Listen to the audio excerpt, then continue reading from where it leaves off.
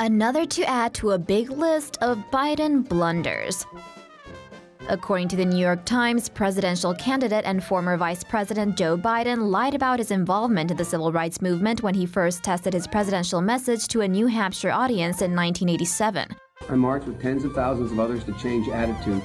The report states that despite his advisors reminding him on more than one occasion of one, well, pretty tremendous flaw in his speech, the fact he never actually marched during the civil rights movement, he assured them that he understood, but kept telling the story anyway. When I marched in the civil rights movement, I marched with tens of thousands of others to change attitudes.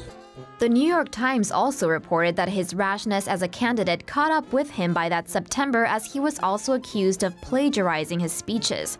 And according to the Los Angeles Times, Biden exaggerated his academic achievements during his campaign in New Hampshire, saying he ended up in the top half of his class in law school at Syracuse, although records indicate he finished near the bottom. The New York Times report continued, quoting Biden as saying, "I've done some dumb things, and I'll do dumb things again," during a Stop the Bleeding news conference at the Capitol. 32 years later, and Biden's back in the race for the third time, and it seems he will say and do just about anything to win. And that includes being a handsy Lyclops. Someone give Creepy Joe his marching orders.